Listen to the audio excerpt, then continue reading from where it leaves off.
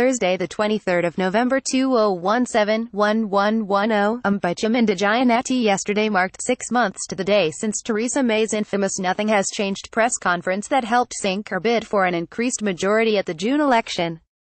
At the time, she was desperately trying to mop up the mess of the disastrous dementia tax, which was slung into the Tory manifesto at the last moment.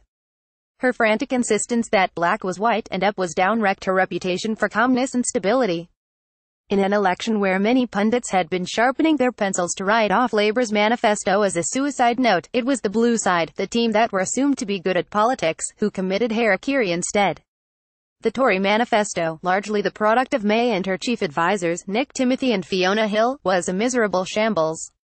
The trouble was, George Osborne's 2015 manifesto had also proved utterly undeliverable. It was an exercise in calculated charlatanry, with unspecified welfare cuts to support an unachievable spending target while promising the earth to the middle classes. The Conservative leadership had no intention of carrying it out. Instead, they were aiming for another Lib Dem coalition that would allow them to dump most of it, EU referendum included. But the snake oil worked too well. The Tories won a majority, tried to slash tax credits, held their referendum, and the rest is history. Scarred by that experience, this spring the Tories erred the other way. They tried to underpromise, on the assumption that Jeremy Corbyn's prior unpopularity would win them the election by itself. Ident. Yesterday's budget has done what the Tory manifesto should have. It has made promises. It has a headline-grabbing stamp duty cut to win round middle-class millennials. It promises money for the regions outside London to improve their public transport systems. There is the obligatory random figure for the NHS. Had the Prime Minister, who openly marginalised Phillip-Hammond in her election campaign, had this as her manifesto, history would have turned out differently. For a while, that is. Opinion former news, because the difference between manifestos and budgets is that manifestos don't have to actually deliver, but budgets do. On first sight that seems back to front. Manifestos are the headline election pledges that governments are subsequently held to, while budgets are of small print no one reads and announcements everyone forgets. But break an election pledge and a government can still survive just so long as the economy putters along and people feel better off. And how can it achieve that? Through the measures announced its subsequent budgets. Manifestos elect governments, budgets maintain them. And this is where Hammond has a problem. No matter what the post-budget polling says about the stamp duty cut, unless the under-40s can actually find somewhere affordable and secure to live by the next election, it'll count for nothing. The Office for Budget Responsibility reckons the stamp duty cut will push up house prices. Raising a deposit remains impossible for many. Private renting is a nightmare. Council house building is DOA.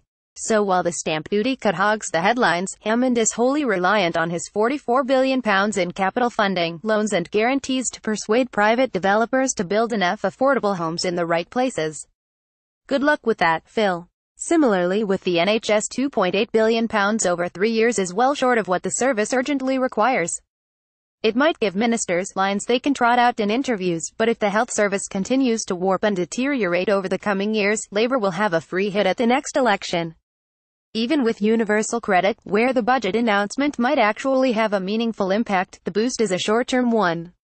The combination of measures announced yesterday should bring down the catastrophic rent arrears hitting recipients of the flagship welfare scheme. But the tonic is brief. The advanced payment to tide new claimants over is a loan. It will have to be repaid by taking a cut out of future benefit payments. In fact, universal credit is of hidden debts that arbitrarily cut welfare payments. And it is a system with huge systemic flaws in addition to the impact of the ongoing benefit freeze, about which Hammond's budget did little beyond a boost to housing benefit in rent hotspots. There was nothing for schools, nothing for social care, nothing for the police, little for social housing. And then there is the awful economic outlook. Even without accounting for Brexit, the OBR cut its growth and productivity forecasts. The country is on course for its longest period of falling living standards in recorded history. The deficit, which Osborne promised to erase by 2015, is now expected to persist until 2031, nearly a quarter of a century after the collapse of Northern Rock. What, precisely, do the Tories expect to take into the next election? Deficit rhetoric will be an embarrassing joke by the time it comes around. If housing and the NHS are still in crisis, and school budgets have been persistently cut, patience will wear very thin.